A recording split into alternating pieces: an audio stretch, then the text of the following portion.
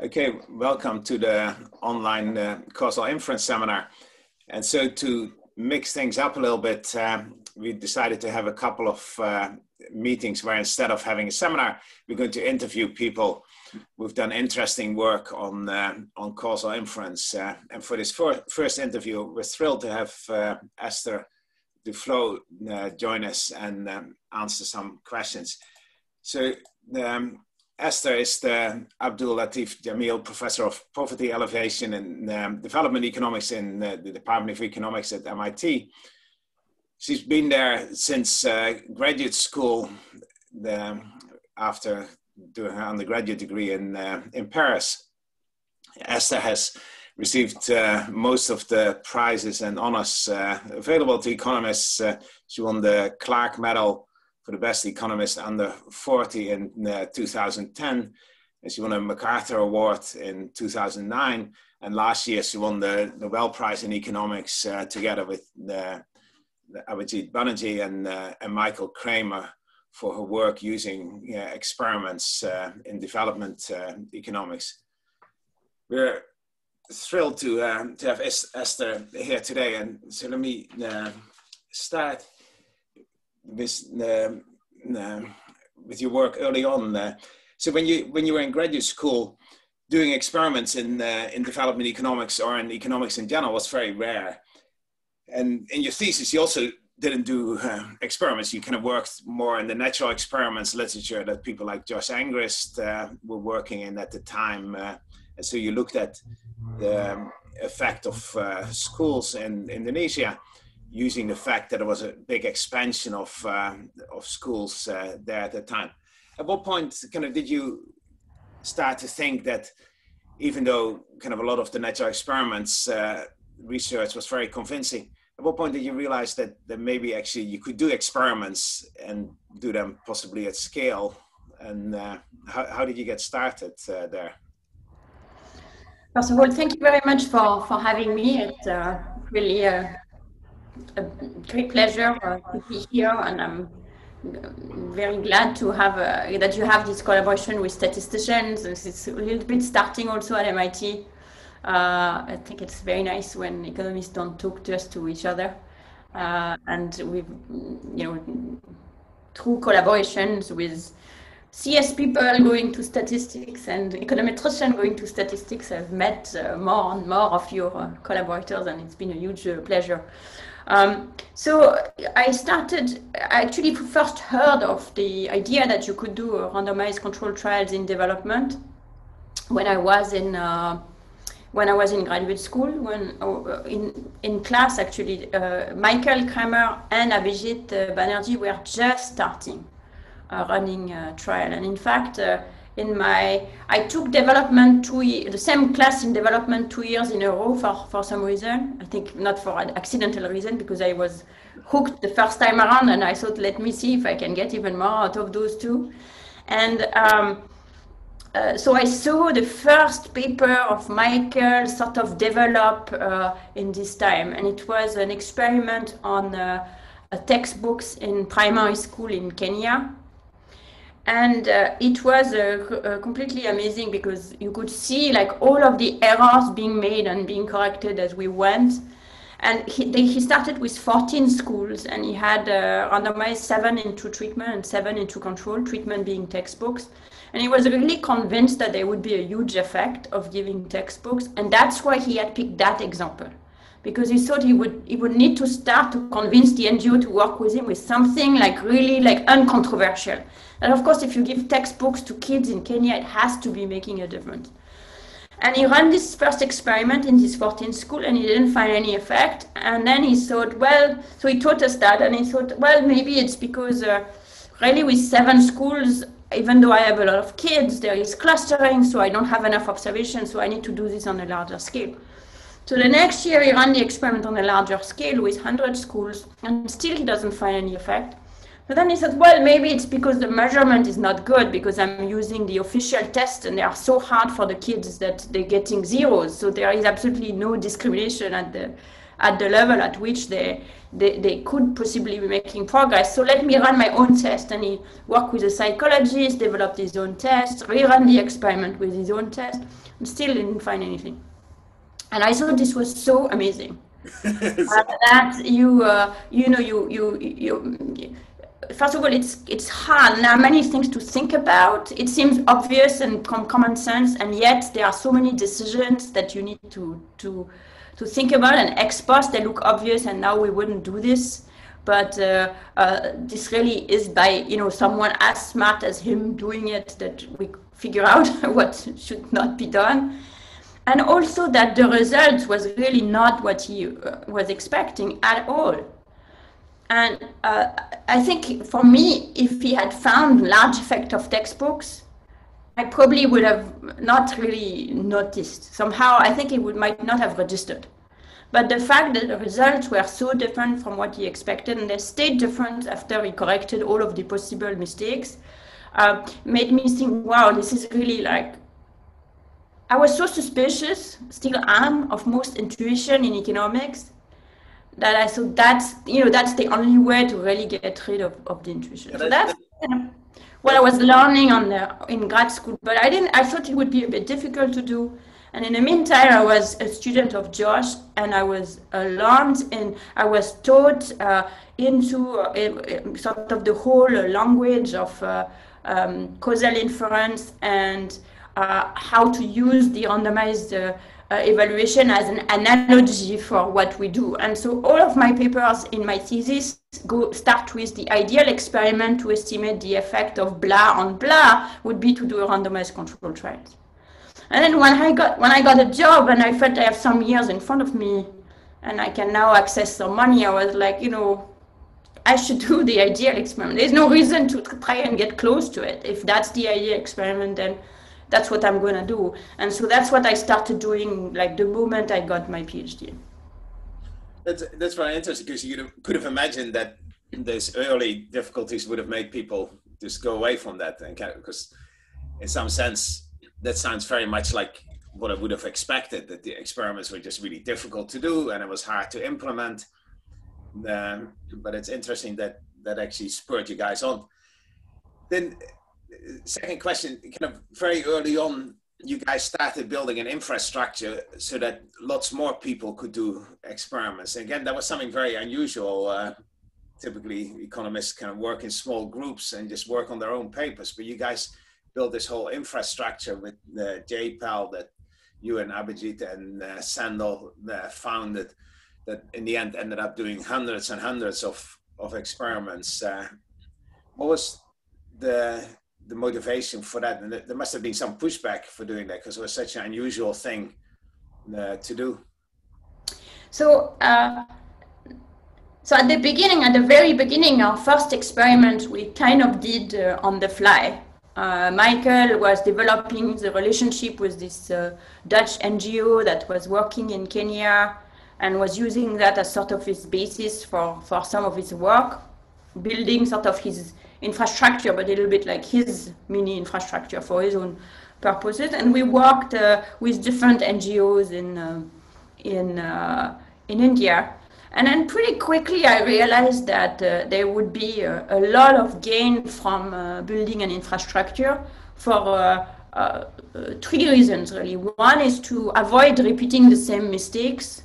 So this is really about making sure that because we were really developing the practice, not really the science, because the science was pretty clear. There's still new things to discover all the time, but the basic concept was pretty clear. But the logistics of various things, we were learning everything, and we were making a lot of mistakes. And my first randomized experiment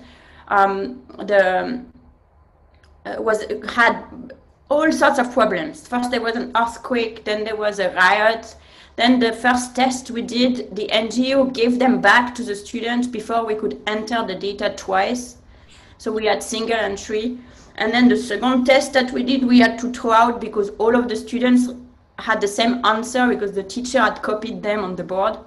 So there were all sorts of things that we were learning, and I thought it's, as long as we've learned them once, somehow that learning should be embedded into institutional memory. That's the first reason. The second reason is that it's just forming teams, etc. That is also something, once you have a team that exists that is good at collecting data, then it can be reused by someone else. And it's we quickly learned that you cannot rely on survey company because they really don't have the same ethics that you do. They are not looking for the same things. So we had to build our own things. Once you have to build your own survey infrastructure, then it should again be reused. And the third one is the communication with policymakers. And if you're thinking, why did I choose to spend my time doing that? Or for me personally, and I think that's very similar for Abhijit and for Michael and for Sandil, is I came to economics to change the world. That was my goal. Otherwise, I was doing history. I was very happy doing history. It was a nice thing to do, and I would have continued. Why do I have to swallow all of this kind of formalism, etc.? It's because it's the day that I realized that you can really make a difference into a lot of people's life. And for me, the switch to randomized controlled trials was with the objective of being maximally useful for policy. And you cannot be maximally useful for policy in your own office. You have to make sure that other people can also do it. And it sort of progressed, at the beginning of Poverty Action Lab, it was 8 of us. So it was not massive. And I was myself amazed by the impact that it has to build a pretty lousy website and hang your shingle and say, hey, I'm Poverty Action Lab now. Just that, it kind of created its own dynamics. And then it sort of grew, by itself, thanks to Rachel Glenister, who was our first ED, and then Iqbal Dhaliwal. They kind of built it, and we built it in different regions through the work, and then it sort of lives its own life. I can also do my own work. That's very impressive. So actually, let me turn it over to Guillaume now. But before doing that, let me also tell the audience they should submit questions on the Q&A, and hopefully there'll be some time at the end for some of the questions from the audience. But Guillaume, you want to? Yeah, thanks, Guido. So Esther, in you just discussed some of the practical challenges that you had implementing some of the RCTs, earlier RCTs that you worked on. We'd like to explore some of the more theoretical axes along which people have kind of criticized RCTs, and maybe one of the main axes is generalizability. So to paraphrase Angus Deaton, RCTs tend to focus on small interventions that, by definition, only work in certain contexts. Now, this is clearly something that you've thought about, and in your recent 2015 science paper, you studied the impact of a kind of more holistic intervention across multiple countries. And I quote from the abstract. A concern is figuring out whether what works in one setting can be made to work in another setting. So this is clearly something that's on your mind. So we wondered whether you could walk us through, how you think about these issues generally, and how you'd respond to, people who are worried about generalizability in this context. Yes, that's a great question. So first of all, generalizability is not just a problem of randomized controlled trial, it's a problem of any observation. So on its own, even though the sun is rising every day on the east, it could still be the case that tomorrow it's going to change. You have to rely on the combination of experience and theory to make a pretty good guess that it's going to be the same thing next time around. And that's really the same with any observation that you make in the real world, and RCTs are no exceptions to that.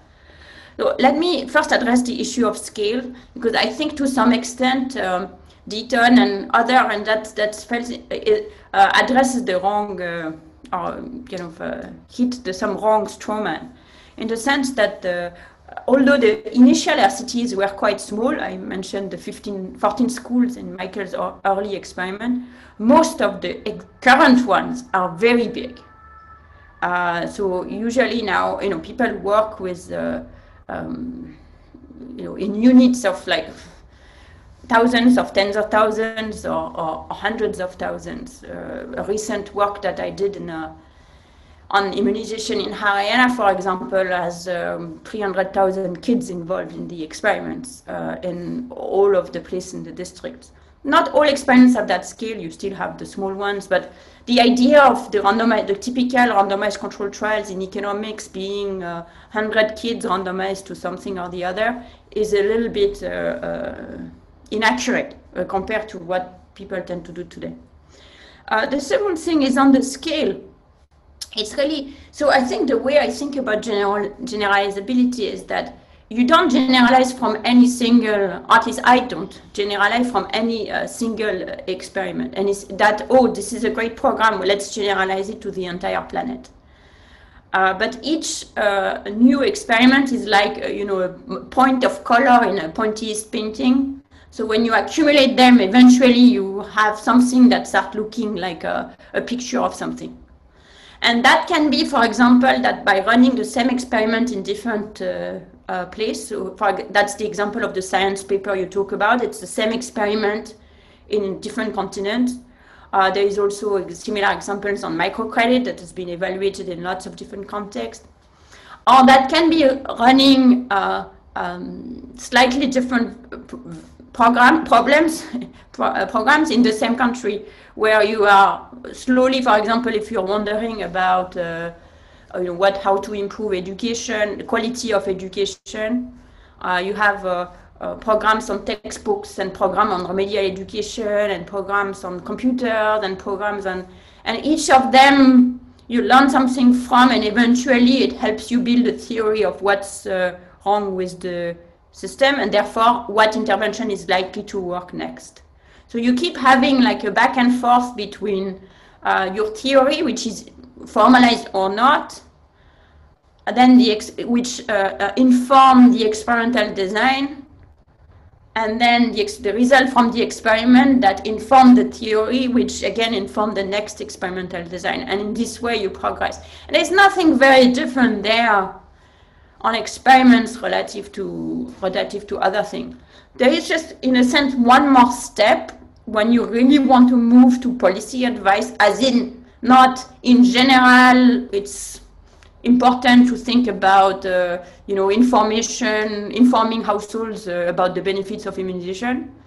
But when you want to design a particular intervention, is the large-scale randomized control trial in context, which a lot of people are now doing, where, in a sense, before launching at scale, you launch an experiment at scale, where you can also try different versions of the different programs against each other or different intensity of the same program. And you also, by working at scale, are dealing with one of the other criticisms of experiment, which is when you do things very controlled, you might get much better results than when they are implemented at policy.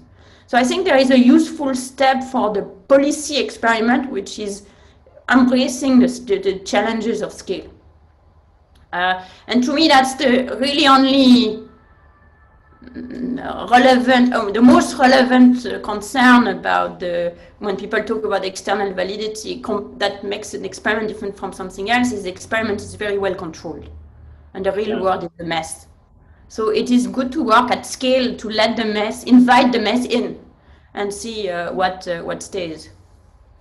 That makes sense. And do you have a sense of why the RCTs are like the concern of generalizability are so much sharper, or have been raised in a sharper tone in economics than they have in, say, drug trials or something like this, where obviously it is still a concern, but people seem to be less worried or less likely to challenge the importance of drug trials by the FDA, say, for approval? I think it's because people, rightly or wrongly, probably mostly rightly, are assuming some more permanence of like the biology of the human body. And therefore, if something works on some people, it might work on others. But there are discussions there. For example, there is a lot of concern that there are not enough African American in randomized control trial in the US.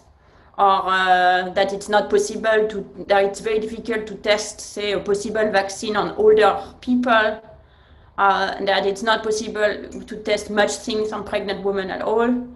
Yeah. Those are very much issues about external validity, because you need to, but the number of parameters that are free are probably a little bit more controlled really in the drug trial. When you go to the more larger scale efficacy trial over the longer term, when people might or might not comply to a particular treatment, then I think the same type of issues might rise. Okay, that makes sense. Okay, I'll thanks for answering these questions. I'll turn it over to Dominic. Yeah, thanks, Esther. So the next topic area is about I believe there's perhaps a little bit of a tension between the questions that we want to answer. So we might have like big policy questions that we might answer, and perhaps the concrete research questions that we can tackle with RCT. So for example, in one of your TED Talks a couple of years back, you talk about the big question, for example, that we could ask, well, did aid in general alleviate poverty? And that is something that seems impossible to tackle with small scale concrete RCT implementations. So in that topic area, we have some questions. So the first one here is submitted by someone in the audience. And this one asks, well, most causal inference designs investigate policies and small scale implementations, what you sometimes call economics as plumbing. However, structural and more old school economic research questions do not seem as adequate for RCTs or natural experiments. Do you think causal inference can also have its role in unveiling mechanisms with long time horizons, and these more difficult questions? Yeah, so I think I addressed the question of scale in the sense that RCTs are often working at scale, and often I see the structural papers being written on the same PSID households that have been studied over and over and over again and are not that many. So in a sense, I don't think that there is much of a difference in the scale. So several answers to that question. So the first one is like, I too would very much find the answer to the meaning of life. But I haven't figured out how to get there. So in the meantime, at least in my taste, I prefer to define questions that are well defined and I can answer. Sometimes this is the effect of an intervention, but often through the effect of an intervention is better understanding how people behave, which, for example, are people very responsive to incentives or not very responsive to incentive? Is there strong income effect or not particularly strong? That then people who are more interested in the meaning of life can take these pieces and assemble them whichever way they want. So that's in a sense, I do think that there is space for many people who use very different methods in economics, and I don't find necessarily mine better than another one, as long as people are serious. Of course, you shouldn't sacrifice rigor for ambition. You should, even if you go at an ambitious question, you should go about it while have your eyes open on what really you can and cannot do. But I think one value of the RCT movement in economics outside of its own movement, its own life, and I think that's more generally the work of Josh and Guido and others in the credibility revolution, is to force people who do not work with experimental method to precisely model their work on experimental method. So for example, if you're interested in a very long-run impact of institution, like Daron Acemoglu does, for example, in my department.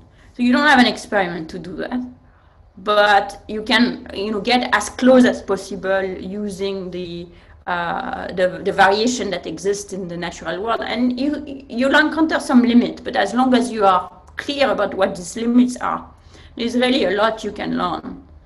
And then you can also, you also know what you've not learned or where you are taking a leap of faith. And as long as that is transparent, I think there is just enormous amount to learn from this. So I think people choose a little bit both their topic and the way of working depending on their taste, but there is plenty to do from that. Then also people combine the result of experiments and a non-experimental result to learn more. So, for example, he does work on surrogates that go from the short-run effect to what might be the long-run effect is an example of doing that. The use of parameters that are derived from experiment in structural model is another way of combining. So basically, we kind of all are trying to fit various pieces of learning more about how people behave and what this implies for economic system. And RCT have a role to play, but they are not the beginning and the end of everything by any means. Yeah, great, thanks. Perhaps as a quick follow-up questions. So, like in your view, do you have some experiments that you would just love to do or that you wanted to do for a long time, but simply because of practicalities you couldn't implement them yet, or you don't have the resources, or there are some institutional barriers that you have to overcome first? Oh, there are always things that that I hope that one day I will be able to do, but I'm more struck by the number of experiments that I would have never dreamt of doing and someone did anyways. And that's really the beauty of having started the Poverty Action Lab and having seen it grown, is that what the younger people do is so much better than what we used to do. And to be perfectly honest, it's so much better than what I do now, because they push the envelopes in ways that I certainly could not have imagined when we started, and even now get baffled by. To give you just one example, Ben Olken worked with the tax department in Pakistan to provide incentives to tax collectors for how much tax they brought back, and I thought this was like amazing that you could do that. And then other people replicated the same thing in the DRC, like in of all places. So people become so much ambitious in terms of the question they tackle and the environment in which they work. So it keeps getting more and more fun. That's a very inspiring story. Thanks. I'm now switching over to Michael. Okay, thank you. So the next question, I guess, is about maybe advice for statisticians or economists who are developing statistical methodology or theory. And I guess the question is, what are the most important open methodological questions in causal inference in your mind, especially in terms of what would be most useful to practitioners running experiments in development economics or other areas of economics, or people working in empirical economics more broadly?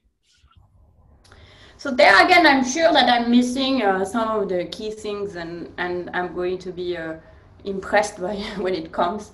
So let me tell you some of the things that I am trying to work on myself, and then some of the things that's open. So I think we are now working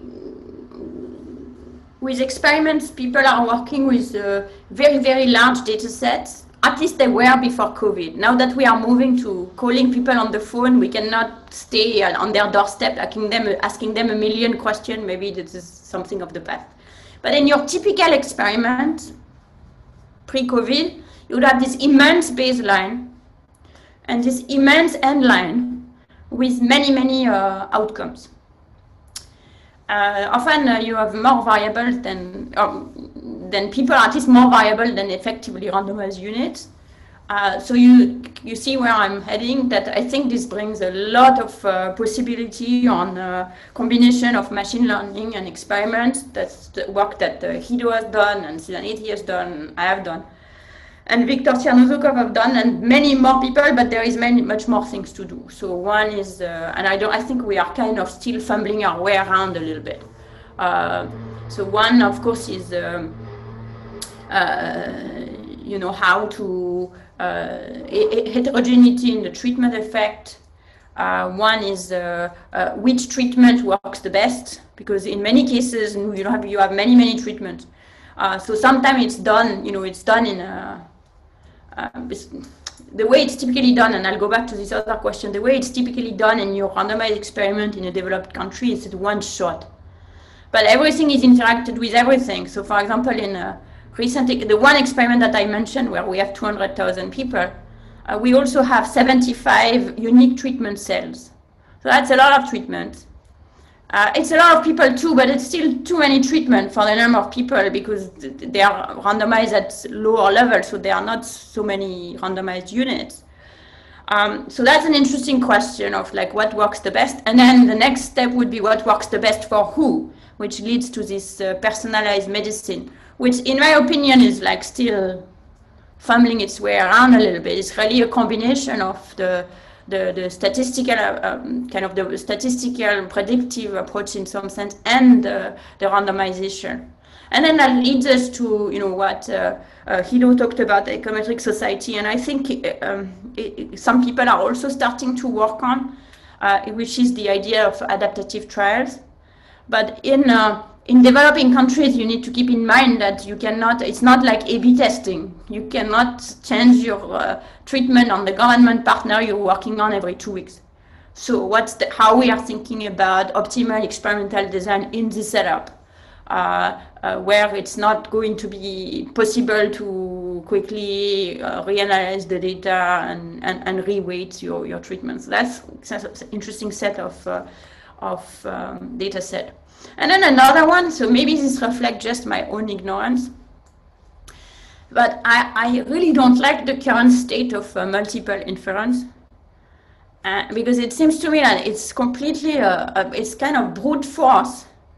And it's fine if you had infinite data, but if you go collect each of your data points with your, you know, with sweat and blood, then it seems to me that there is more to be done that exploits a little bit better what you know about this, or what the data can tell you about the structure of the correlation between the different outcomes you have to do. So think of it as, so go back to a situation where you've collected lots and lots of data, and you have lots and lots of possible outcomes. If you start doing multiple inference with the usual methods, nothing is going to live, even if it should. So clearly that's not right. So on the other hand, running all the regression and picking the 5 that works, clearly that's not right either. So I think there is something in between, but I don't know what it is. And maybe one of you already knows, and it's my own ignorance. But if you do, then you should tell us. And if you don't, then I think that's a nice, interesting problem potentially. And that relates to something that is really there is a big pressure in the world of experiment to tie the hands of the researchers with a pre-analysis plan that are very strict. So basically, you pre-commit in advance to only look at some outcomes and some subgroups, so these problems go away. Which I really am not a big fan on, because it seems to me that it's throwing a lot of data, but I understand where it's coming from. And so my question is, how do we not let people specification search in a crazy way, but at the same time take advantage of the fact that we have rich data at our disposal? Same thing with, because the extreme version of that, which we saw in a debate that really, like, I think blew me away in terms of where it was, is going back to this multiple treatment, people recommending that we should not do that. We should only run experiment with 1 or 2 treatment, which seems to me that, well, if you knew all that, like, why do you even run your experiment? Presumably you know that these treatments are likely to work. If you want to be useful for policy, you have to go in with without pretending to be an oracle. So that's a kind of, but this is kind of vague in my mind how one navigates this, but quite interesting. Maybe I over-elaborated on this answer, but at the same time, maybe that's what you take home to think about problems to work on. No, this is great, actually, kind of telling us, giving us the questions to work on. That's awesome. Yes, that's the use of the applied people to tell you what we don't know, what we would love to know. So, Hiro, do you want to ask the next question? I think you're muted. Sorry, I was muted there. One of the things that has one of the other non-experimental methods that's gained a lot of popularity recently is synthetic control methods.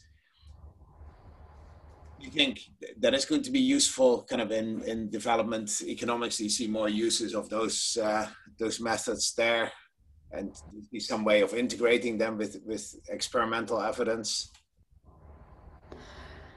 Yeah, so I think they are not used that much in development, but it's not really clear to me why, because the data is there and it seems to be just better than what we do if it's not an experiment. So I think it's going to come.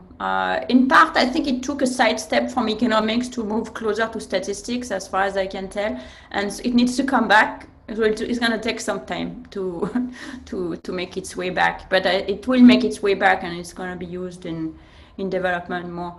In particular, for this type of long-run questions that are, for example, generalizability question. Often you've done an experiment, and then the thing was adopted on a larger scale, but not in an experiment, but perhaps in a staggered way.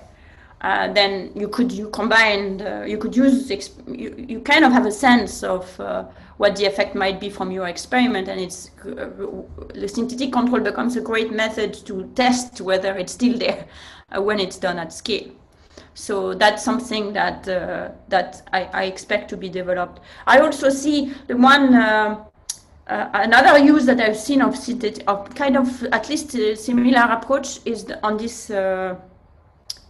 this example of personalized medicine type of things, of people using the approach of synthetic control method to think about what's the best treatment for any particular group. So Deva Vracha recently sent me a paper on that. So that's not really synthetic control, but that's the method inspired by synthetic control to this. So that I think is going to become very interested as people are trying to milk more from one single experiment. So it could be in particular the answer to some of the questions I was asking before. Yeah. Yeah.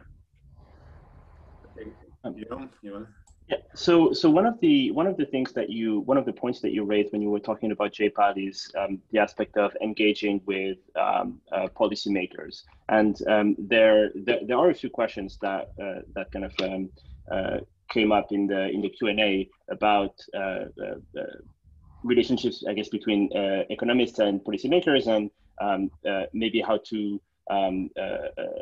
bake randomized experiments into our general systems for making policy decisions. Do you have some thoughts on this? I can elaborate a little bit on the questions, but these are kind of the general lines that were approached in the questions.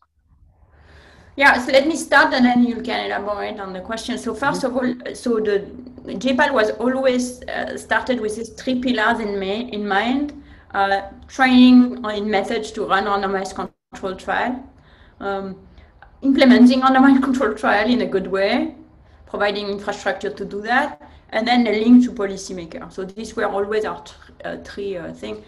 And the policy group and the policy work and the policy influence has become more and more important as we go along. So we have basically in every continent we have a JPAL office and the policy teams there, and their job is to be in constant interaction with policymakers, both in order to get their questions out and in order to get some information on the evidence back. And one of our, the great point of pride has been the various ways in which we've been able to influence policy, which is almost never like I run my small experiment, then I take my PowerPoint slides and I show them to policymakers, and boom, they accept the work. And it's almost always in this, it's often, either it's in terms of influencing the debate. For example, Pascaline Dupas' work on bed nets, as which showed that people use free bed net just as much as they use it if they have to pay for it, which was replicated a number of times, and eventually kind of made its way into the discourse of the big player in this game, and changed basically policy everywhere. With the result that there was massive distribution of free bed net that was responsible for the very big decline in malaria cases. So that's one kind of example where it really goes through just the evidence and the narrative. But often the relationship with the policymaker actually starts before the experiment, and they come up with a problem, and maybe with some solution they already have in mind, and then you work with them, we work with them, either the policy team or the researchers already work with them to develop an experiment to test their solutions, or to test various versions of their solution, or to think about how to improve their solution, such that the randomization becomes like a part of the policy as we move along. So just to continue with this one example, the one in Haryana that I mentioned on immunization, the reason why we had such a large scale is that we were working directly with the government, and they were interested in working with us because they had put a lot of effort in improving the supply of immunization services. They had camps going very regularly. They thought this was going well, but a lot of people were not going. And so they were open to try any number of things to make people go, but at scale, so that if first of all, they would see progress in the course of the experiment itself, and second of all, whatever worked, they could run with it. And so that's why we tried these various variants. We really only had 3 policies. One was SMS reminders, one was small incentives, and one was a program of immunization ambassador from the communities. The reason why it multiplies is that we weren't sure what level of incentive we needed and whether we needed to have slope or not. And all of these are like the type of plumbing question that the government needs the answer to in order to settle in on one version. But we had no guidance from anywhere. So that's why we tried these various things. They were all, in favor of trying them in isolation, in combination, etc., which in the end gives these large trials, and we are able, I think, to tell them what's the most cost-effective thing to do, and they would have scaled that up, but for COVID, and they will scale that up in the next month or so now that the camps are reopening. Okay, thank you very much. Dominic, do you want to take the next question? Thanks. So there's one question is about, so there's some evidence that I think several studies have shown that putting women in charge can have fantastic outcomes. So for example, I think in India, there was this study or experiment where some villages were randomly selected and women were put in charge, and then the children were better fed and were better educated. So I just wanted to ask whether you can perhaps for us quickly summarize what is the current state of research, and perhaps also what policies based on that would be sensible, based on your opinion? Right, so that's an interesting project, because it was actually not an actual randomized experiment by me, as in it's not something that we had to convince anybody to do it. It's in fact, in a way, was my second project using randomization, but the randomization came from the law that the government used to allocate set-asides for women. So it was more in the spirit of natural experiment, as in Josh Angre's use of the Vietnam draft lottery, which is, there is randomization, but it's there because for some other reason. So here people thought that they wanted to have set-asides for women, because otherwise women do not get elected, and they but they didn't want to let the parties decide where women should be elected, because they were worried women would get, only the back of beyond places. So they thought randomly selected 1/3 of the villages every time was fair, and that's what they did. So that's kind of what I exploited, and I used that in a few papers. So the first one was to show that in fact women do different things. They actually don't invest more in education, but they invest more in drinking water, infrastructure,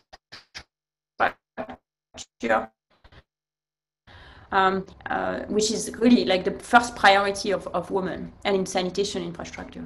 And then in a second paper, I looked at the effect that it has to have women on people's perception of women in politics. So they start with a huge bias against women, both in terms of taste, they don't like to have a woman leader, and because they think women are incompetent. But when they are exposed to a female leader and they realize they are actually perfectly competent, that they change their opinion on competencies, and when the seats get unreserved, they vote for them again. And the third thing is to look at the effect of having a female role model in the form of the village leader on aspirations for girls. And we measured aspiration for girls, and we found that people are more willing to have their girls stay in school and stay in school longer if they have a woman as a leader, and in fact they do, such that even though women don't really invest in education, kids stay longer in school, girls stay longer in school just to because of the role model effect. So since then, there has been a lot of research actually on the impact of women in leadership position, using either natural randomization like that, or regression discontinuity design, which looks at women who just won versus just lost, and has tended to reproduce this type of finding. So this kind of really has changed my opinion of affirmative action for women in leadership position. I was kind of always thinking, let the best compete, whatever, women can go to the top without help. But now so really thanks to this research, I've come to realize that there are real barriers for women to succeed. And these barriers become endogenous, because if you never see a woman, then you don't think that you can overcome them. And therefore, it might be useful to have these affirmative action measures, like set aside for women, like board voting position. And by the way, I think the same would apply for minorities. And I think we do need to be much more aggressive in promoting minorities in leadership positions, because the same thing, there is so much historical discrimination that without one way to start the pump and show people that yes, minority can succeed in the same way that yes, women can succeed, it might never start on its own. Great, thanks. Next question will be asked by Michael. Yeah. So this is a question that came from the audience, from Adele Dowd. So I'll paraphrase it. And it's about where you think the future of field experiments is going in terms of answering open questions in the science of poverty. So I guess what are the unanswered questions in the science of poverty that you think are important for field experiments to address next? And the second part of the question you already addressed a bit, but it's about important open questions in the methodology of experiments, and specifically what opportunities, if any, are provided by artificial intelligence. So I think the second part of the question I answered a little bit. It was I more spoke about machine learning than artificial intelligence, but I think that might be what was intended by the question. On the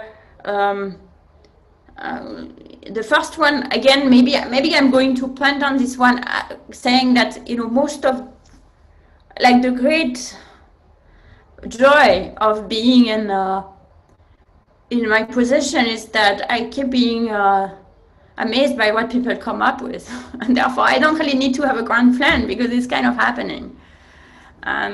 So I think there are a lot of sort of pressing immediate questions that people really want the answer to. For example, what's the long-term impact of a universal basic income in our universal very basic income in poor countries, which is something that, in a sense, we have recommend that would be a good policy tool in developing countries without having the evidence for it.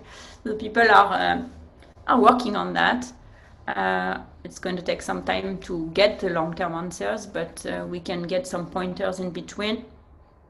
But that's more an example of a pressing question than a question that's particularly, it's an urgent question because of the context of COVID, but many more. There are so many things that's also related. The fact that I'm unclear on this question is also related to my approach to things, which is I don't think there is a silver bullet anyways. The world is made of silver pellets. There are so many things that we need to explore, and they are everywhere. And some of these things I've been thinking about, some of I can't even fathom. And then suddenly you get these great findings emerging, and all I'm hoping is to see many more of those accumulating, and the pointy painting is filling up, if you want. So, okay, the next question is also from the audience. Interference or spillover effects can be a major challenge in development economics. Do you think that current statistical tools are sufficient to handle that? So I think that there is some, I think we are pretty good on pretty good. We have made progress on at least some ideas of what should be the right design, experimental design, not only to deal with them, but to deal with spillover effects, but also to measure them, because often we are very interested in them. And in my mind, it requires an experimental. It requires to be mindful about them at the experimental stage. It's all very, very difficult to fix ex post, and maybe I'm wrong, but to my mind, we don't have the tools to fix them ex post. But on the other hand, many more. I see now, many things coming to me where the experimental design was done in, say, for example, you randomize at 2 levels or at 3 levels in order to capture spillovers both within village and across villages that are near each other. So that's one design where you really are trying to get at the equilibrium effect. I wrote one of those papers some time ago. It was on France. We were interested in equilibrium effect on the labor market of an intervention that helps some people and not some others. And we randomized basically all of France because we were randomizing at the labor market level. And at the time, I thought this was quite, impressive, even if I say so myself. But now I see people doing like all the time. So this is so we are making progress on that. And I'm sure we'll find other ways to refinement on this and thinking about why this is in fact all wrong and we can do much better. But I think this will continue to require design. Thank you. I think Guillaume's going to ask the last question. Yeah, so in the interest of time, maybe it's time to wrap up. So the last question is, probably sounds a little cliche because it's probably asked all the time as the last question, but it did come up in the Q&A, and I'm sure some people are interested in, what kind of advice do you have for young, say, development economists or people who are interested, say, in development in general? Maybe the best track for them is not necessarily economics, but what would you say to people who are interested in having an impact on that front and possible next steps, possible directions? So I must say I have been pretty happy with economics in terms of having an influence on the world. I think it's a very good position to be in. This might change, and statistics might become also a field that has a more direct aware of having a more direct link to what is happening in the real world. But in the meantime, economics is kind of ideally placed in the sense that you can spend all the time you want in getting the right answer, but when you do have the right answer, it's pretty easy to find someone's ear to whisper it into. So I would say that if your objective is to eventually be pretty close to have an influence on the world, then it makes sense to do economics. It also has to study economics. It also has the virtue of giving you kind of the cultural exposure of the various aspects of the economic lives of the poor. So by studying, for example, economics at the graduate school level, you learn behavioral economics and therefore are exposed to a bit of psychology. You learn econometrics, of course, and then if you want to go deep into that, you can learn the statistical tool that you will need. You're exposed to people like me who are on the field and can help and structure your experiment. But so it's kind of a good place to be. But the reality is that there is any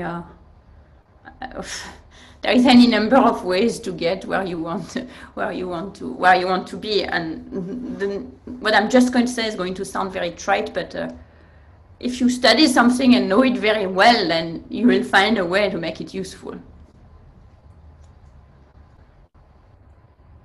Makes a lot of sense for sure. Guido, do you want to wrap up? Yeah, let me just thank you, Esther, for taking the time to answer all these questions. This was really interesting. I think a lot of people really appreciate you doing that, and keep up the good work. And I'm very excited to have done it, and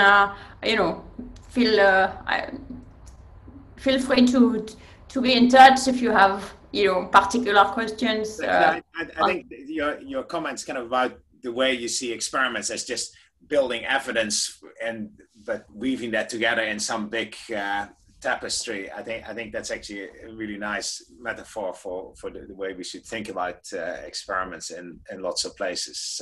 In some sense, I think that's true both in economics as well as the way you see experimentation used in some of the tech companies, where it's really much more of a process than a one-off thing.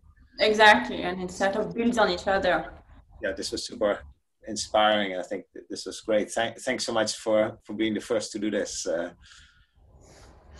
That's good.